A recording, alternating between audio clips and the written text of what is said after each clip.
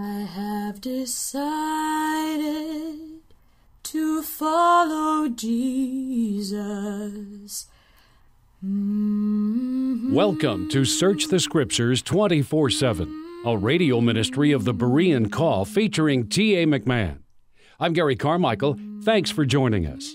In today's program, Tom welcomes Dave James, author of The Harbinger, Fact or Fiction.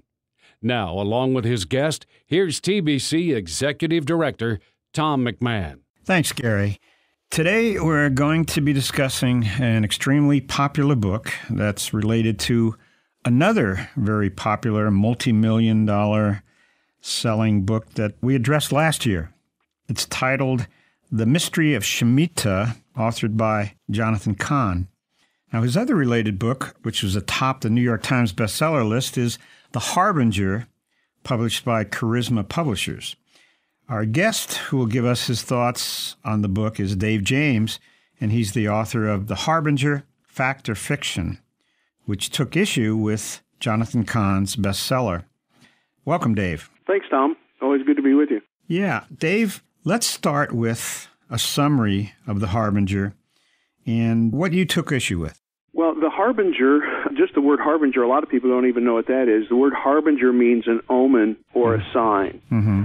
And the underlying premise of the Harbinger is that in Isaiah 9:10, there are 9 identifiable harbingers or signs or omens that happened, or things that happened in ancient Israel. Isaiah 9:10 is directed toward the northern kingdom of ancient Israel, God warning them that judgment was coming, and to them it would come through the Assyrians. Dave, I just want you to underscore the point. You said God warning them that judgment is coming. You see, this was not a warning to repent or to turn around. This was a judgment that God was declaring, a judgment to come, right? Right. They had gone too far, and so he was preparing to send the Assyrian army in to execute his judgment. Right. So, again, I'm jumping a little ahead, but I want our listeners to understand that, because when you get to the point of a supposed parallel between 9/11 and God's judgment against the northern kingdom of Israel, there's no warning to repent in Isaiah 9, 10, 11, 12, 13, 14, 15, 16, 17, on and on, right? Right. The judgment is at hand. Mm-hmm. Absolutely. Well, to continue, then, Jonathan Cahn believes that he has found 9 of these signs in Isaiah 9:10, which I would take issue whether there's actually 9 there and whether they're even signs at all. Right. But beyond that, he believes that those things that happened to ancient Israel have been replaying on American soil, beginning with the terrorist attacks of 9/11, when planes went into the Twin Towers and the Pentagon and the 4th plane crashed in Pennsylvania. And he was saying that this was God's warning, and then he enumerates 9 different things that he believed that ancient Israel suffered or happened in ancient Israel, and said exactly those same things have been happening in America. So his entire book is built upon that premise, and his stated goal, is to, in light of that, get Americans to repent and turn back to God, the one whom they have abandoned, that was once dedicated to God, and now America's turned her back. And so this is a warning shot, a shot across the bow, if you will, to America. Mm-hmm. Now, Dave, I don't know anybody, Bible-believing Christian or otherwise, who doesn't recognize that America needs to repent. I mean, look, you know the way we're going. I mean, it should be obvious to everybody. We're obviously, as a nation, that we don't have a covenant with God, but we have been, for the most part, a Christian nation, and we're getting so far away from that. I mean, even the church within America, issues or serious problems along that line. So the purpose of your book, and because we published it, that's why I'm speaking on behalf of the publisher, was to consider something that supposedly used the Bible, used the Scriptures, used prophecy to more than imply that America needs to repent. We agree with that, but you cannot abuse the Scripture. You can't distort the Scriptures to make your case. It's a matter of the end justifies the means. And in this case, what you've been writing about, what you're saying, and what we agree with is that the means are fallacious. They're in serious error. So you can't be a Berean. You cannot judge these things by the Scriptures if you just buy what Jonathan Cahn has written, what he has to say, without checking it out. Well, that's right. An illustration just occurred to me as you were talking. It's not a lot different than saying somebody who's living in sin is eating an apple and he chokes on it, and then somebody goes to Genesis chapter 3 and says, because on the day that you eat of this fruit, you will surely die. Somebody tries to say, okay, this was a warning to that person. It's really not any different than that. Mm-hmm. Yeah. Dave, so that's our concern, your concern with the Harbinger. But now we have his new book, The Mystery of Shemitah. Well, first of all, you gave us a good definition of Harbinger. What about Shemitah? What's that all about? Well, the Hebrew word Shemitah actually means release. And so what happened is, just as in the law, God set aside the seventh day of the week as a day of rest, he also set aside the seventh year as a year of rest for the land. So there was not to be any planting or harvesting during the seventh year.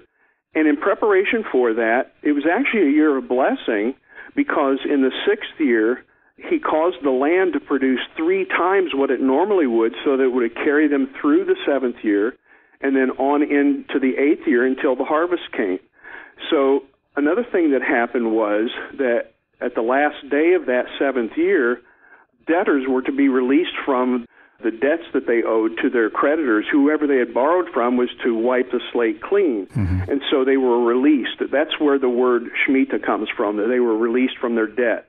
And so that began to be applied to that day and then applied to the whole year, that seventh year. So when we talk about Shemitah, we're actually talking about the Sabbath year, 1 year every 7 years when the land would rest and debts would be wiped clean. Mm-hmm.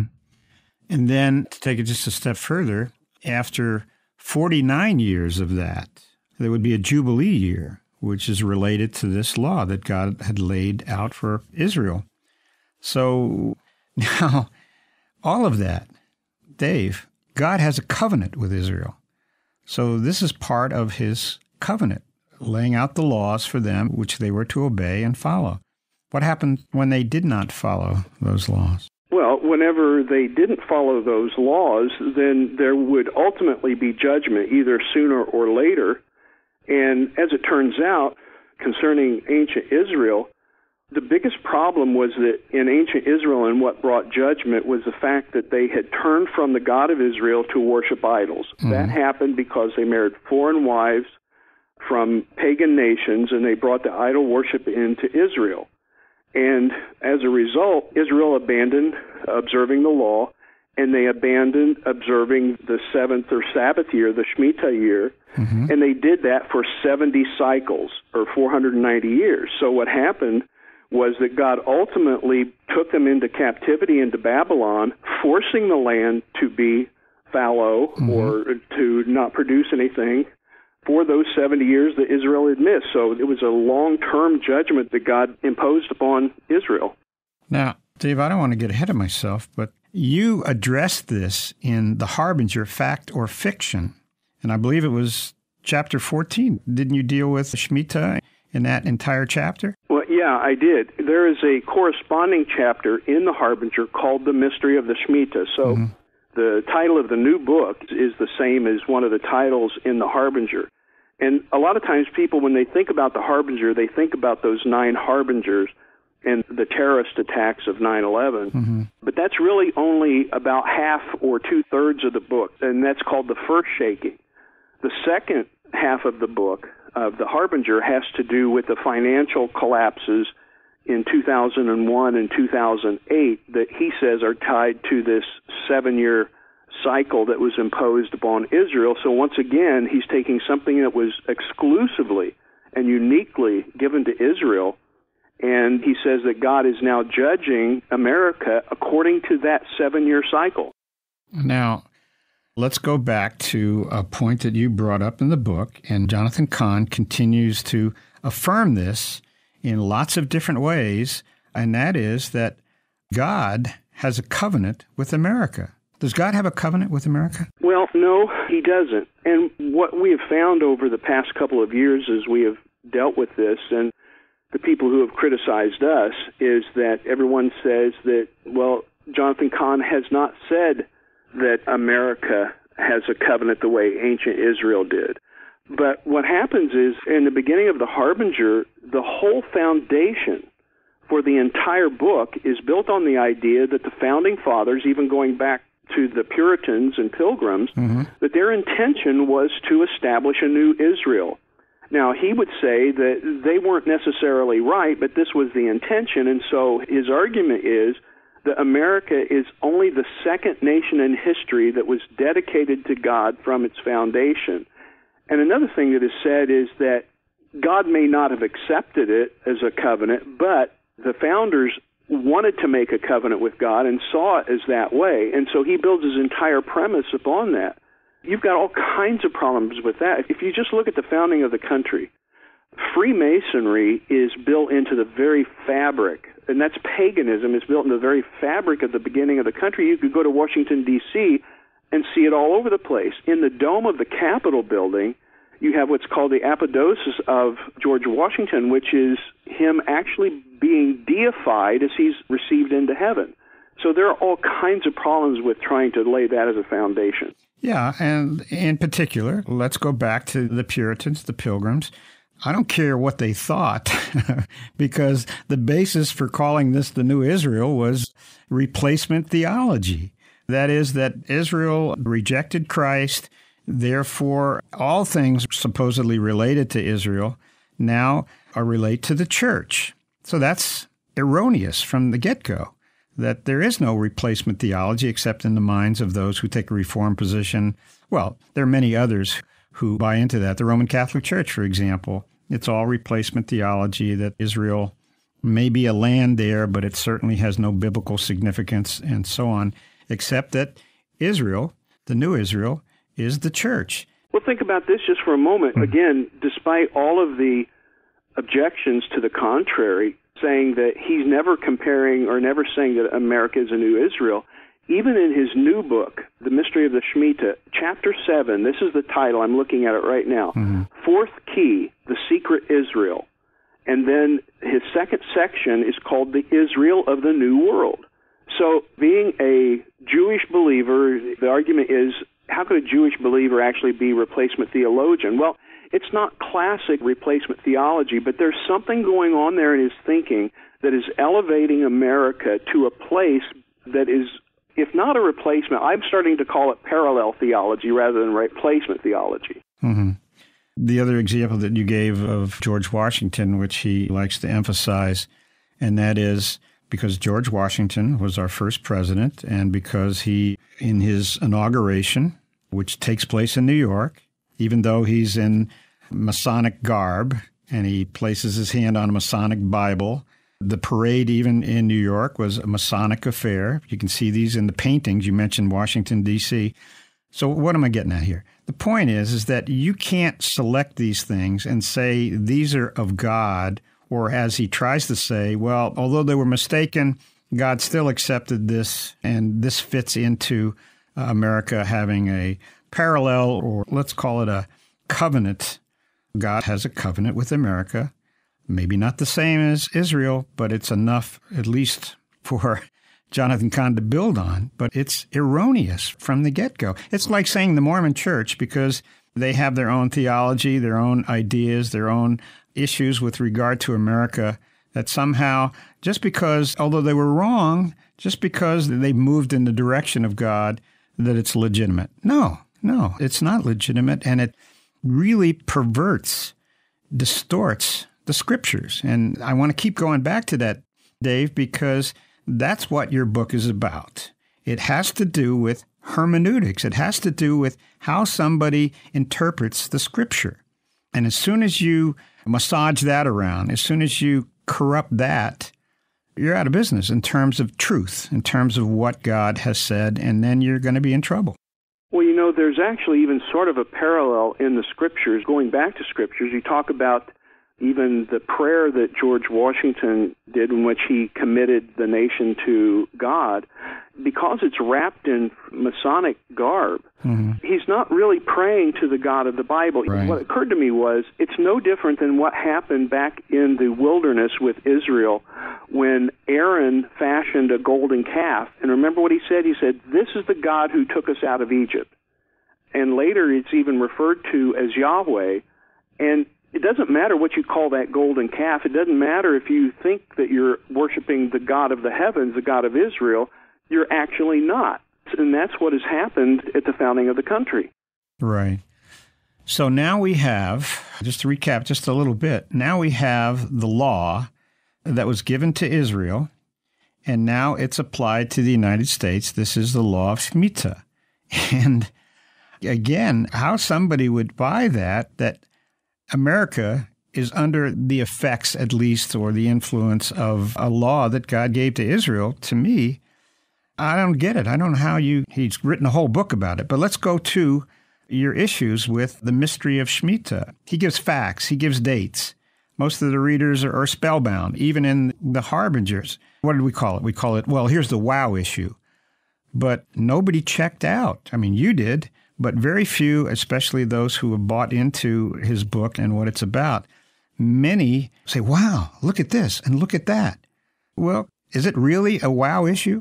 Well, this is from the perspective of someone who does research and who grades papers at the graduate level for students who do things without documentation. This is one of my great concerns. In the Harbinger, okay, you can sort of hide behind the idea that it's fiction, even though he said it's 90% fact. And he says lots of things there, and he documents a little bit, very, very little.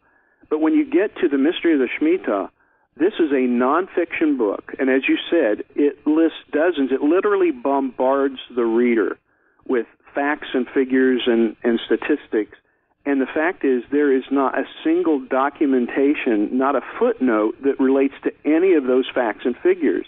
To be honest, I have a hard time understanding why a publisher would let somebody do that, because it causes problems for them too. Well, give us some examples. Sure. For example, he talks about stock market crashes happening on certain days by certain numbers of points, and he goes through these various cycles. His book is filled with graphs of the ups and downs, and he marks all these dates and everything connected with this, trying to show a 7-year cycle. But then he doesn't document where he got this information. So actually, as a researcher, I've been going back to try to find out where he did get the information. And what I found is it seems to be from sources that even colleges and universities don't accept in their papers that they get from students.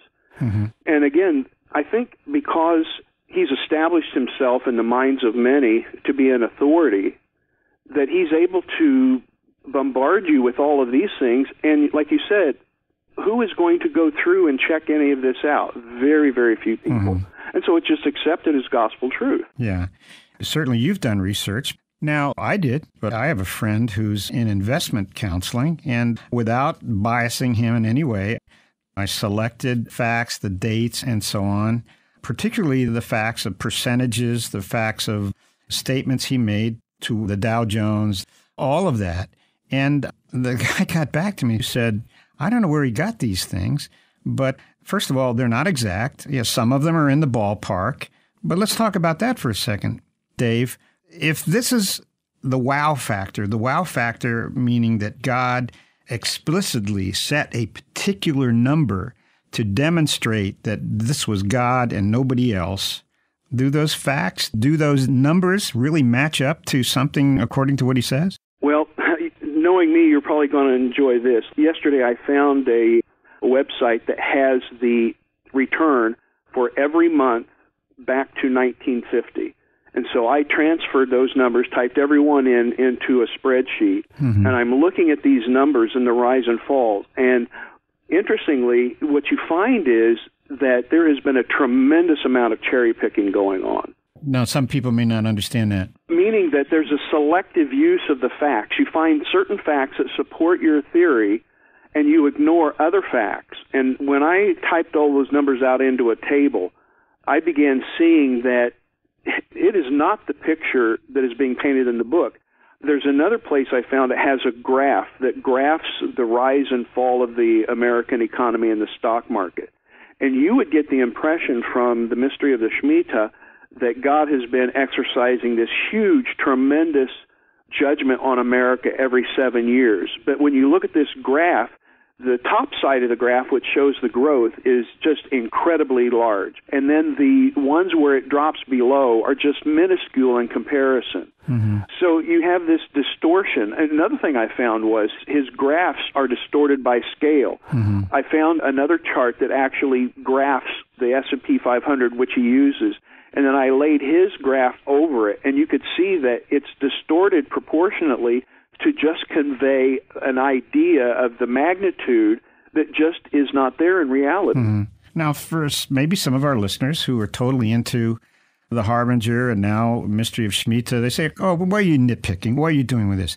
Folks, listen, if this supposedly has the stamp of God on it, the details, like he uses the number 777.7, I challenge anybody to find that anywhere, that you might find 776.58 or 778 point something. And you say, well, see, that's close enough. No, it's not close enough. If this has the stamp of God on it, God doesn't play games with numbers and so on. So my point is, our point is, right, Dave, that people say, oh, look at that. That's the hand of God. No, it's not. That's not the way God works. Another thing that struck me is the fudge factor that he has built into this to create the wow factor. So what he's done is he'll say the Shemitah, which falls on Elul 29. It's the last day of the year. The next month is Tishri. And so his contention is that the stock market collapsed in 2001 on Elul 29, which it did, and in 2008. But that's two. But then he goes back 40, 50, 60 years, and then he builds in a fudge factor. So if anything happened within a month or two of that afterward, or he talks about the buildup, then you can have a month or two ahead of that or even more. So you've got this target that's floating all over the place and does not represent the hallmark of God's precise intervention. My guest, folks, is Dave James. He's the author of Harbinger, Fact or Fiction. And we're addressing Jonathan Cahn's new book, The Mystery of Shemitah. We're out of time right now, Dave, for this session, but we're going to pick up with this, the Lord willing, in our next session. Thanks, Dave, for being with us. Thanks, Tom. Always good to be with you. I have decided to follow Jesus. Please visit our website, thebereancall.org, to access our radio archives going back to 1999 and our newsletter going back to 1986. We offer daily updates by email or visit us on Facebook or Twitter. Are you looking for information about a specific topic? Go to thebereancall.org and click on Topics at the top of the page. Our online store is thebereancall.com. We offer a wide variety of books, tracts, CDs, and DVDs. Note that most of our ebooks are free. I'm Gary Carmichael. Thanks for tuning in, and we hope you can join us again next week. Until then, we encourage you to search the Scriptures 24/7.